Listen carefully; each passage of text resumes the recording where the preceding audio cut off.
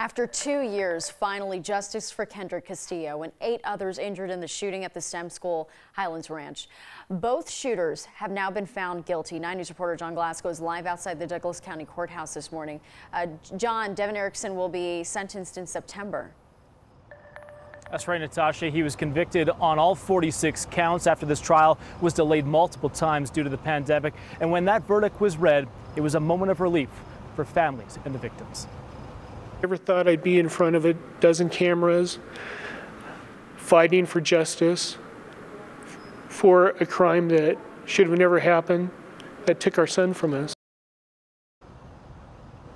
John Castillo's son Kendrick died rushing a school shooter to save his classmates.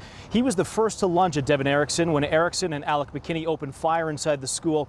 The jury didn't buy the argument that Erickson was coerced into the shooting by McKinney. It took the jury less than 4 hours to come to that decision.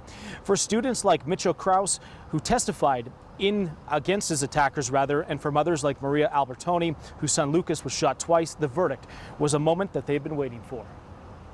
I was just a mother raising my kids, and all of a sudden life opens your eyes and tells you don't take anything for granted. Now that I can be sure that this monster, to be honest, is never going to see the light of day again, it's just a weight off my back, you know. We'll never quit missing him. We'll never quit honoring him. And this day is justice for him. So Erickson faces a mandatory sentence of life in prison without the possibility of parole. Natasha will be back in court in September. John, thank you. The other shooter pled guilty last year. He testified against Erickson last week, and he has a chance of getting parole. That's thanks to a state program called Juveniles Convicted as Adults. It allows for teens tried as adults to have their sentences reduced by the parole board and governor. 9 News legal analyst Scott Robinson says, though, it's vague.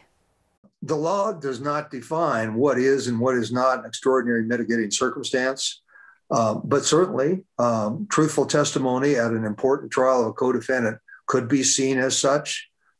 It probably is not enough in and of itself, but it would be a factor considered down the road when McKinney is looking for early parole. Since the act passed in 2016, 21 people have been accepted into the program. Alex McKinney is eligible since he was 16 at the time of the shooting.